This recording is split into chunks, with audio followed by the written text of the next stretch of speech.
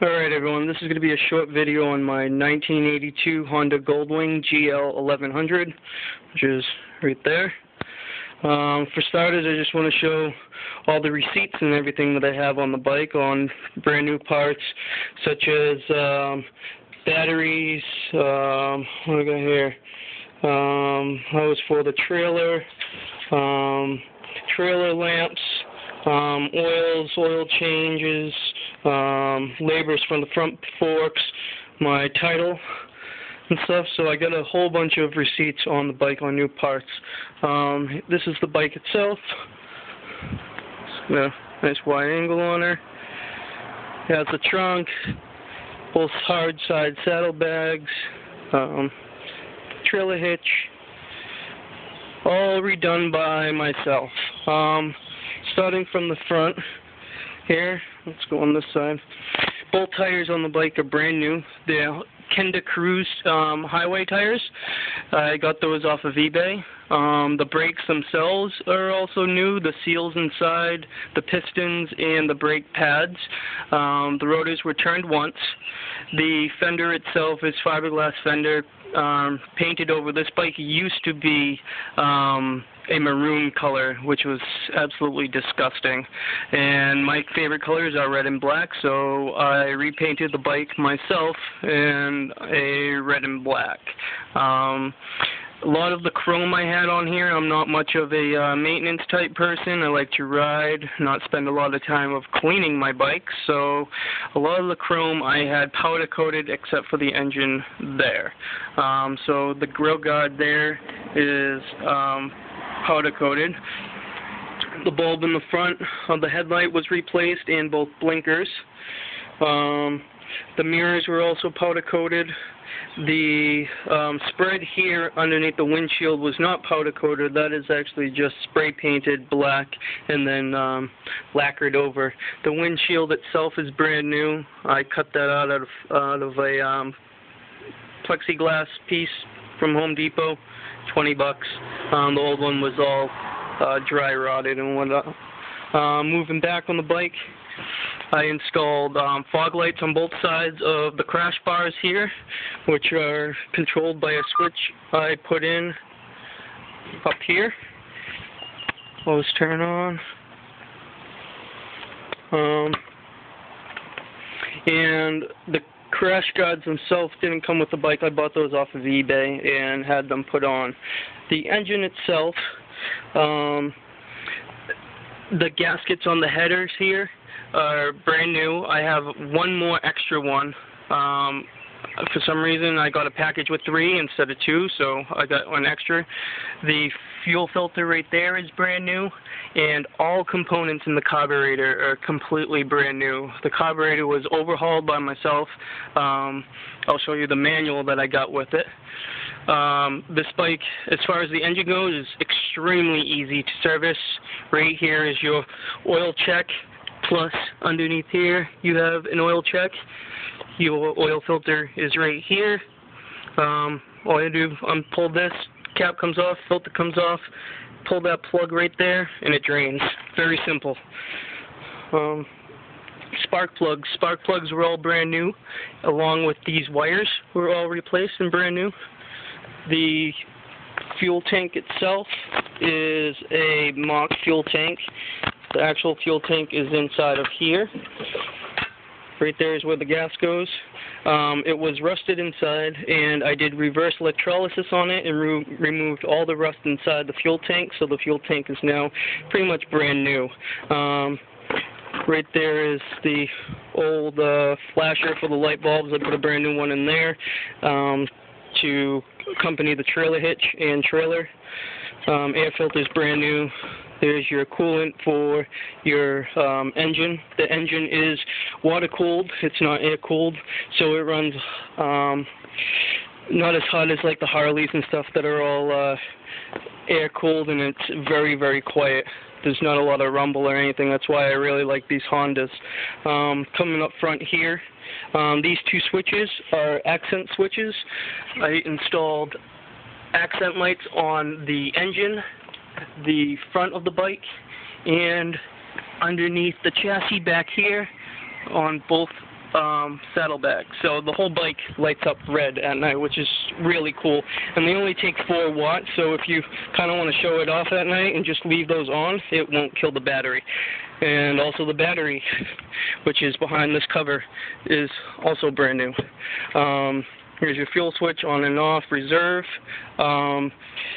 Corrosion on this bike, there really is none. There is minor rust like this and that.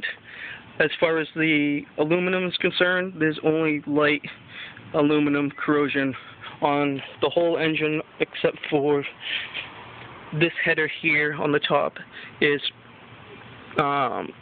starting to get through. I got it priced to get those ceramic powder coated, and it's only about $30. So to change those out, ceramic coat is a lot cheaper than buying new ones, which are, I believe, around $100 on eBay. Continuing on, let's see, the mufflers here on both sides, dual mufflers, those were not powder coated, but they were high heat treated paint. Works really good. I haven't had any bubbling whatsoever. 2,000 degrees is the rating on the paint. Saddlebags and stuff back here. Framing's all powder coated. Saddlebags are all painted. Saddlebags held on by 2 little latches there. Easily removable by 4 bolts to get to the wheel and everything. Shaft driven also this bike is. Another very good feature of these Hondas. There's no belt loosening, no chains to be tightened, nothing whatsoever. It's just a quick put on with the shaft and easy adjustment on the back.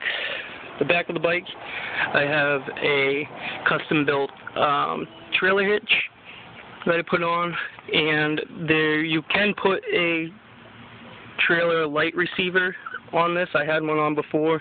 I took it off because I didn't really use the trailer a whole lot. But this box here also comes off. There's 2 keys here.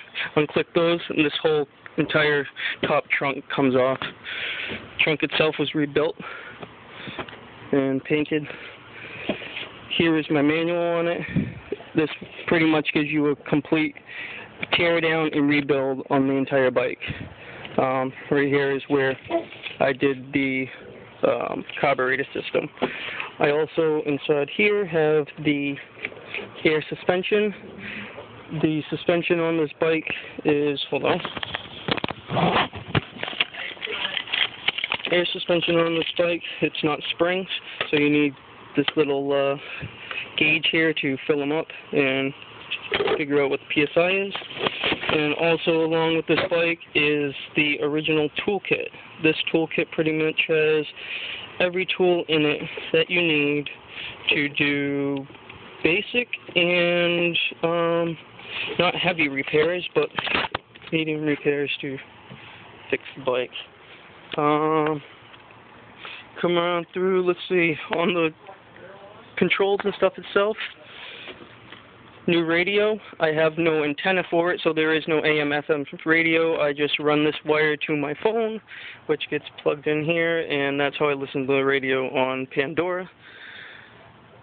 42,571 miles. I got the bike with 34,000.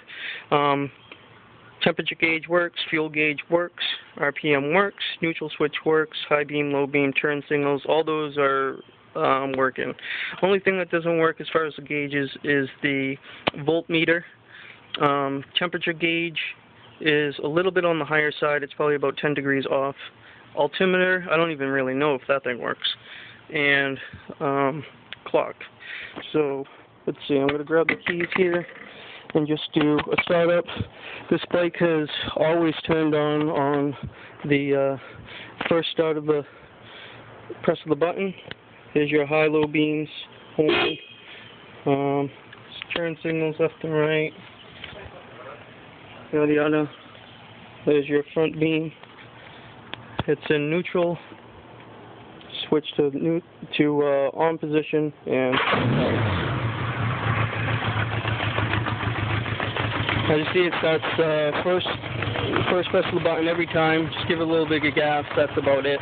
If it's cool and needs to be warmed up, I also have a cruise control here, which I just give it a little bit of gas, lock in place, and that will warm up the bike. And then once it's done, unlock it. Right here is a cigarette lighter, which I use to charge my cell phone. Little spot for your wallet or whatever. And the choke. Choke is right here. Being in Florida, I've never had to use the choke once yet, but there's a little trick to the choke. Let me shut this off. There is a little trick to the choke. This little switchy thing right here, I don't know if you can see it, is broken. It came that way when I got the bike, and I can't seem to find a new one without buying a whole new carburetor. And basically I just lift this lever, which goes to the choke cable, and it pulls this side of the choke cylinders open, and just do that. That's pretty easy. Other than that, that's really much it. As far as cosmetic, there's really no rust. Like I said, there's only rust like there. Ends of the foot pegs, there's a little bit of paint chipping there, and there's some stuff along here where it's gray, where the red didn't get, and some spatter, so forth, but nothing major. That's pretty much all of it in a nutshell. If there's anything else that you got questions for or whatever, just let me know. So again, this is 1982 Honda Goldwing GL 1100.